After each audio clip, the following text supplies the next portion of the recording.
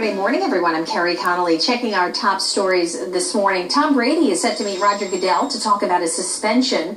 Federal court judge Richard Berman has summoned Brady and NFL Commissioner Roger Goodell for a meeting in person on August 12th. If that meeting doesn't settle things, there will be a final hearing on August 19th. Both sides are aiming to have the suspension situation resolved by September 4th when the Pats begin preparing for the regular season opener. More than 6,000 cyclists are on the roads in Massachusetts right now, pedaling in the Pan Mass Challenge. The ride has raised nearly $500 million for cancer research. They're hoping to raise another $45 million this weekend. Wow, and a nice day for the ride. Yeah, great start. Lots of sunshine. Temperatures were comfortable. Now we're starting to heat up. 77 Boston, 80 from Taunton to Plymouth, 79 degrees Chatham.